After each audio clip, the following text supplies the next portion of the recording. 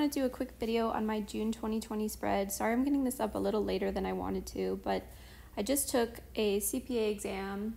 I took my second one about a week and a half ago, and then I had an exam for my graduate school class, and then I was traveling, so just been a little busy, but now I'm going to just film this really quick. So my June spread is kind of like marble slash coffee slash makeup themed. It's kind of messy, I guess, but I think it looks nice all together. But this is the cover page I came up with. I made these exactly the same way as I made the other ones. I just drag in paper for the background, and then I pull in different elements all within the app to create these spreads. So I won't go into too much detail because I think my other videos go into that pretty well. But that's the first page. This is my custom CPA study tracker. I made this exactly the same way as I made the other ones. I just took I think it's like a mood tracker maybe, and I just expanded it so that you couldn't see the parts that were for the mood tracking. I just like either erased them or just expanded it so you couldn't see it anymore, and then I created a key using colors from this page so that it's kind of cohesive when I wind up filling everything in.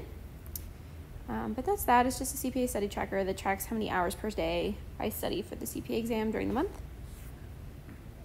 These are my monthly expenses. This is exactly the same as last month, so I'm not going to go into that too much. This is my first spread, so today is June 1st, so I'm dog sitting. I'm trying to finish the first module of the next section of the CPA exam I'm studying for, which is BEC. Now, I haven't gotten my score back yet for the one I just took, so of course, if I didn't pass, I'm just going to go back to restudying that section. But right now, I'm studying BEC. I just started that a couple days ago, and then I'm still working on filling out my study guide for my next test for my graduate school class.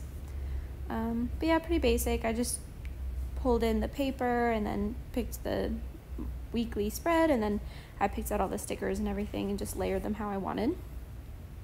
Next one, pretty much the same.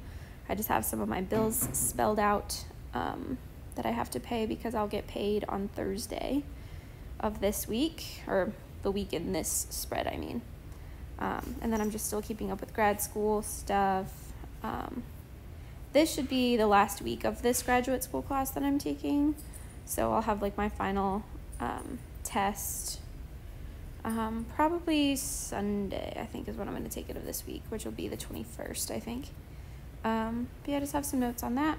And then this is my last page for this spread. I really liked the coffee stain. I thought that was really cool. They had a sticker for that. Oh, just kidding, not the last week. So there's this week, which is, you know, I just kind of did the same thing, picked the weekly spread and everything. And this is the last page. I forgot about that, but I had another coffee stain because I thought it was so cute. And then the gold foil stickers are just like my favorite thing. I put them all over, as you can see.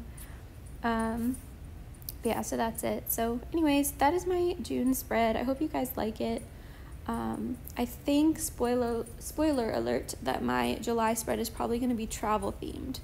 So I'll do a video on that as well, I'm sure. But I'm hoping to come out with a video soon once I find out my next CPA score that I just took. I'm either going to do a video on how I studied, or I'm going to do a video on how I'm restudying for it.